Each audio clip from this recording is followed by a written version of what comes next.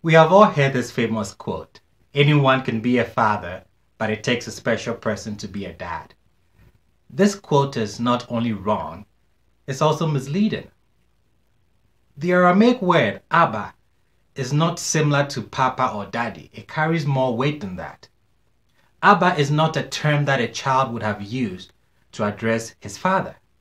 Abba means foundation, it means source, it means sustainer, it means protector.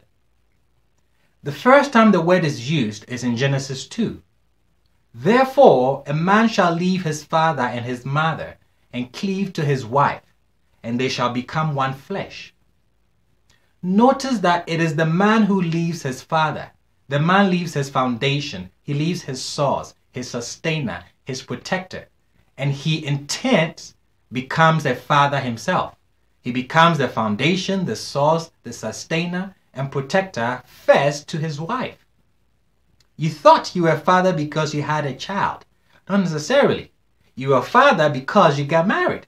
And only when you perform the role of foundation, source, sustainer, and protector do you deserve to be honored as Abba, Father.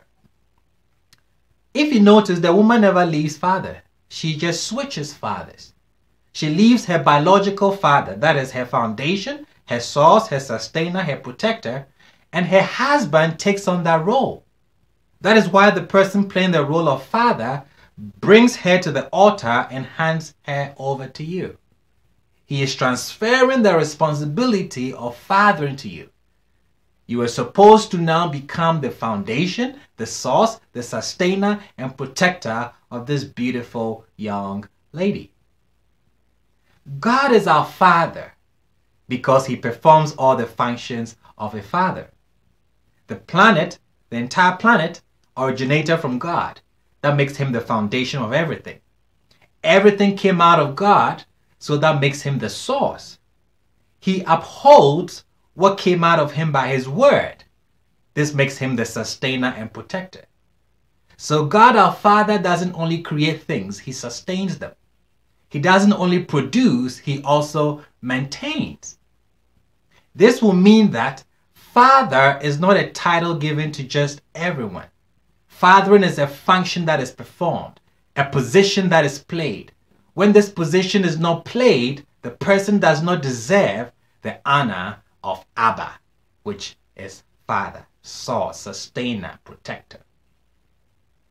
Exodus 20 tells us that we should honor our father and our mother in order that our days be lengthened on the land that the Lord our God is giving us.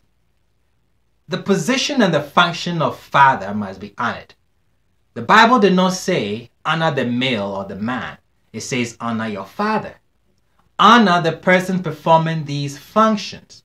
It doesn't say honor the sperm donor who walked away or the daddy who is still around at home and not playing that key role as father figure. Fathers must earn the right to be honored. Males must earn the right to be honored as fathers, not because you have a baby makes you a father.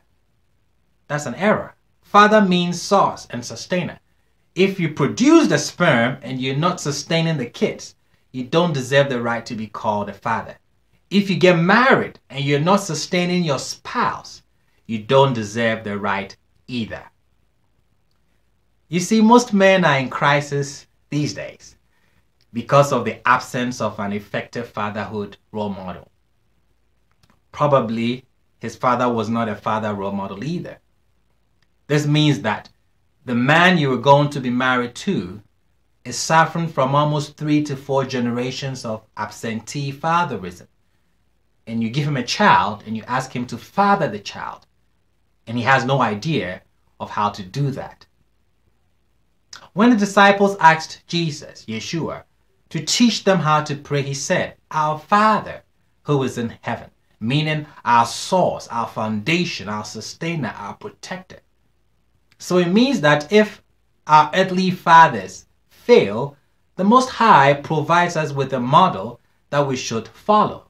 So now let's look at his relationship with many of his sons and Jesus or Yeshua as well.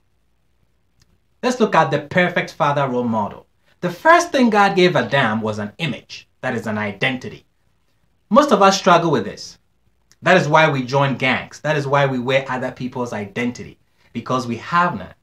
If a man has no identity, then he is in trouble. He is unidentified.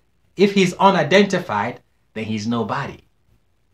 Our men join gangs because the Father never gave them a sense of identity and image. Jesus, or Yeshua, tells us he got his message from his Father. Jesus gave them this answer: "Verily, truly, I tell you, the Son can do nothing by himself. He can only do what he sees his Father doing.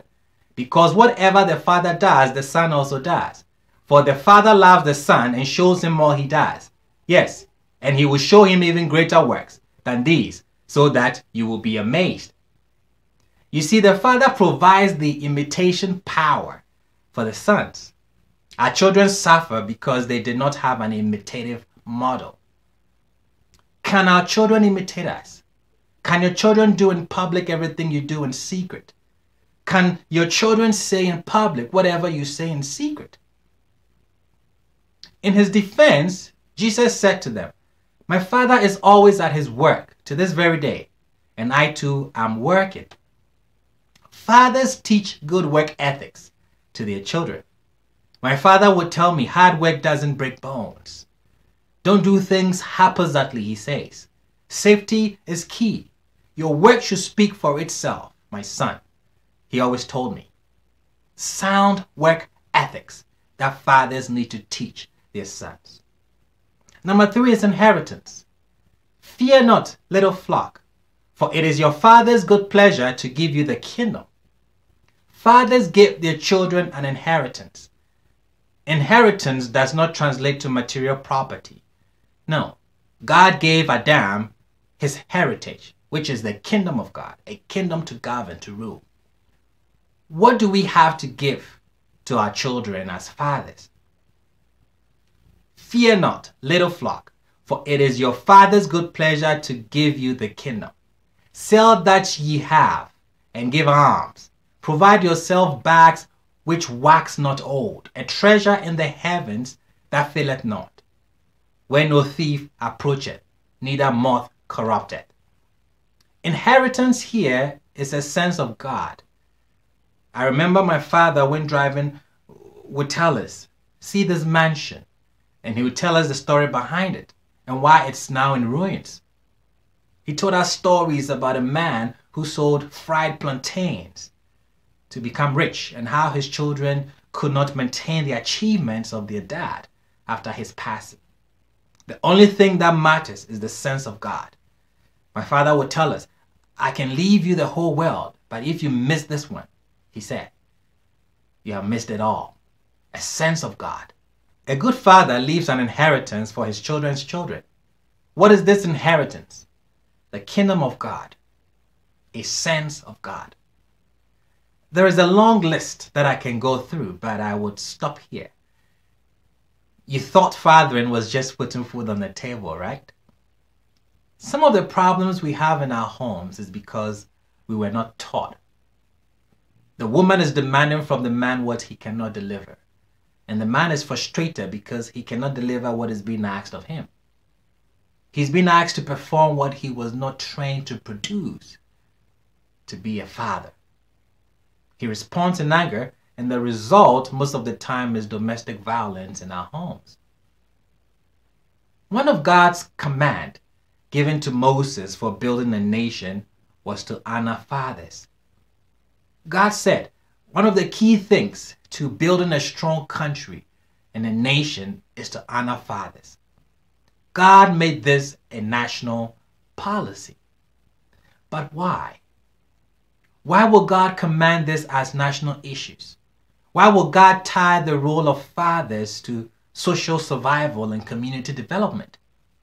He said, if you do this, you will live long. If there is a father figure, you will live long as an individual and as a community.